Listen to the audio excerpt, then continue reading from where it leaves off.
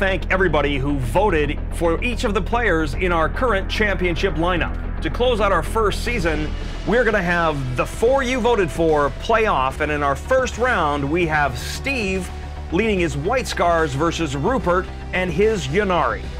Watch the Custodes under Sterling Backtrick face off against the Thousand Suns and Zinch with Mike Buns. 4 men will enter, 1 will become the champion.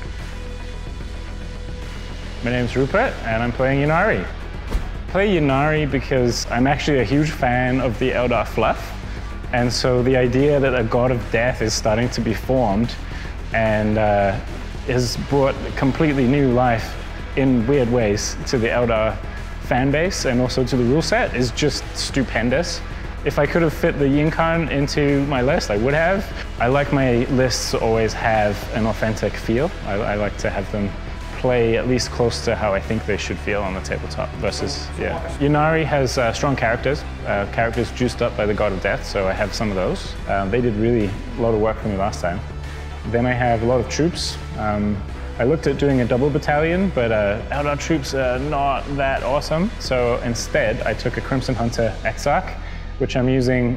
So Ynnari really is allied between the Vrain and the Corsairs, so I brought my Corsair Crimson Hunter Exarch model, which I love, and that should throw a little bit of a wrench into the plans of these Imperial players. I have my typical Elatok Firebase. I have a few jet bikes with scatter lasers. I have my Dark Reapers, trying to keep the opponent honest by throwing some shots at them. And then I brought the A-team. I brought some Shining Spears, I brought some Fire Dragons, and I brought some Howling Banshees. Bet you haven't seen Howling Banshees for a long time. There are certain tricks and tools that I keep at my disposal, but I don't really rock out with a single strategy. It's, you be like water. You move as the opponent moves and you adapt to what the opponent's doing. There's so many times you show up and you think it's a shooting list and then they charge you, so you have to watch out. Who is the biggest threat and what do I think of the competition?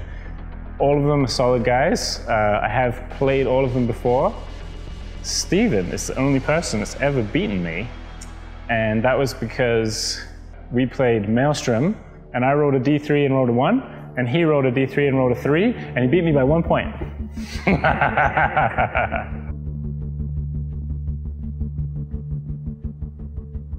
I am Steve from Play on Tabletop, and I am playing White Scars.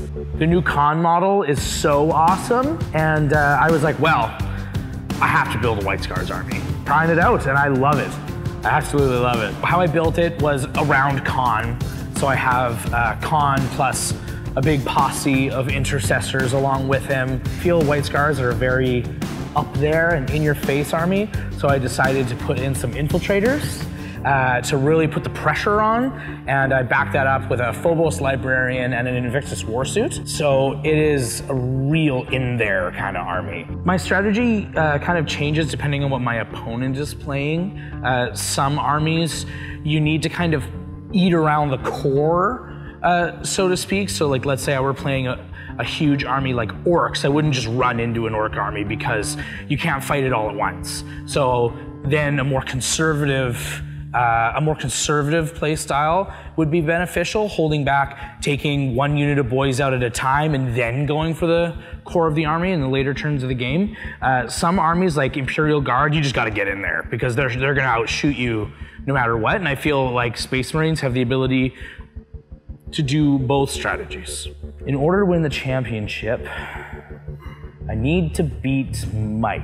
I don't know if I'm gonna get to play him, but I realize that I've beat him once and never again. Sterling, the hat is intimidating, although Custodes, I feel like I beat him on model count. I'm playing Space Marines, so I feel like I can do a lot of board control. Assuming I win round 1, you know, as much as I don't want to play Mike in the finals, damn it, I want to play Mike in the finals. I feel like I played him in our first battle report. He beat me, and I would love to bookend the seasons with me just spiking down Mike. Like, it'll be like a hilarious loss. Being part of the Play On team is unreal. People know who I am now. It's very strange, and what we do here is really unique because we see this like an opportunity to bring the whole Warhammer community something truly different, and we love what we do. My message to my opponents, beware, White Scars are coming for you, like turn 1. My name is Sterling Batrick. I play Adeptus Custodes. I've been playing Adeptus Custodes for 3 years now, since the very end of 7th when they first came out. I love the aesthetic of the Custodes. I love just everything about them, their design, the color scheme. It's really the only truly loyal members of the Imperium still. My Custodes detachment for this particular scenario is being led by Trajan Valoris. He is sort of the crucial part there, given the rerolls of 1s to both hit and wounds. A couple of Sagittarium units, which are now troops thanks to the most recent update due from Forge World. There's 2 units of 3-man Sagittarium, as well as a 3-man Spear Squad. Supporting those elements is a Shield Captain on bike. In addition to that, I have the -1 to hit flag, the Vexilla Magifica. And then most importantly, the biggest support elements of the army are the 2 Arachnus Blaze Cannon Caladius Grav Tanks. Those are going to be the biggest hitters. They're going to take out whatever screens and whatever big heavy hitters are on the opposite side of the field, hopefully well before they get into charge range. And even if they get into charge range, good luck, I'm Custodes. Whenever it comes to any kind of strategy, I fall back to my base roots, which is StarCraft, and that is I castle up, I shoot you until I feel confident in pushing out. And as soon as I can push out and grab those objectives without detrimenting my army and essentially just throwing a unit into the wind and losing it right away, I'm in a golden spot. What it's going to take for me to win the championship is being very precise on each of my actions that I do and making sure that when I make those saves, I'm not rolling those 1s. Out of all of my opponents and their respective armies, the army that I am the most afraid of is probably the Thousand Suns and those Psychers. Being able to just buy to a couple of units is terrifying. Being chosen for the Play-On Championships is a big honor. I know a lot of the votes came for the hat, but to be honored enough to wear the hat is a fantastic feeling. I've been playing Custodes for a long time, and being able to show off my collection and show off what I've done with it is just an amazing opportunity that I'll never be able to forget. With regards to feedback and comments, I think the #1 thing is that people seem to have a problem with the way that I pronounce Custodes. Honestly, I don't give two Astrades with regards to how I say my custards. To me, they're Custardians, they're Custos, they're Custodes, they're Custodes, whatever you want to call them. I have 100 of them, so who's winning? Custodes. Custode. Custodes. Custodes. Custodes. Custard.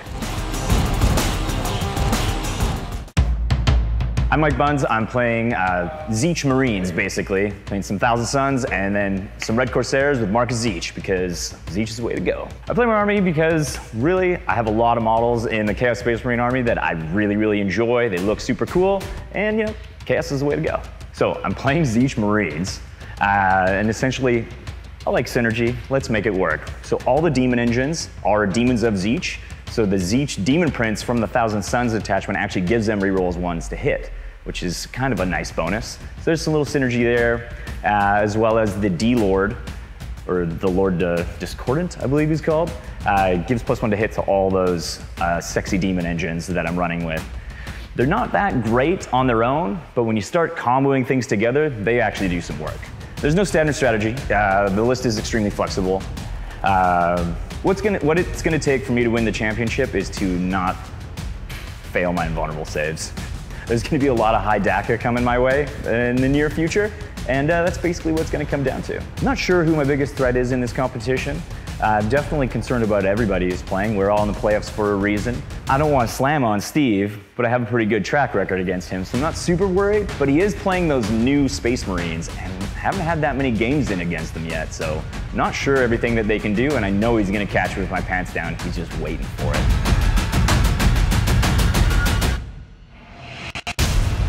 Hold your breath, we're not turning back.